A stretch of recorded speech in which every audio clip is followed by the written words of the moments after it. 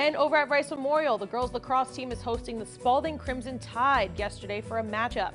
With 14 minutes left in the first half, Rice is up 5-1. Dina Jasinski finds Hadley Murphy and she tosses in the easy goal. It's 6-1 Green Knights.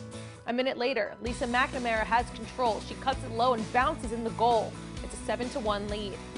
8 minutes left in the half. Alex Dosti tosses it over to Abby Hay and she fires in the shot. It's now 9-1 Green Knights in the lead. And Rice just runs away with it here. Anika Hansen dodges defenders and snipes in the goal. It's a 10-zip lead.